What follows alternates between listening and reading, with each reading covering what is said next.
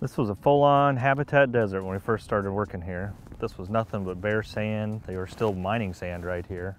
So we'd come along here, you'd never find fish along this shoreline. It was literally a habitat desert. Put the habitat in, we started the stocking program, started the feeding program, and an unintentional bonus was as we put the cedar trees out, and there's literally probably a couple hundred cedar trees throughout here. They started to decompose, a little bit of productivity in the system. We get aquatic vegetation coming back, both the coontail,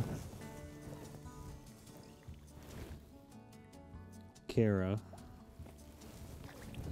and the pondweed. So Cara, actually a species of algae, call it muskgrass, kind of crunchy, perfect stuff.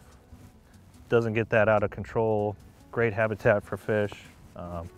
We're starting to see that really show up in this lake as we improve the management. And then pondweed, I wish I could put this in every lake I manage.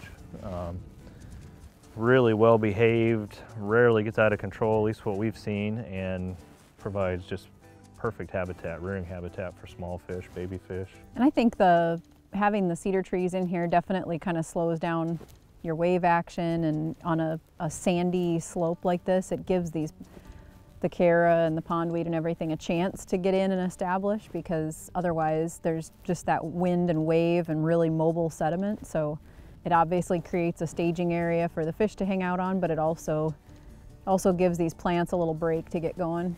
Yeah, you nailed it. When we first put the trees in, the weeds showed up right around the trees, and they've since spread out pretty much all summer long to fill in between the trees. So.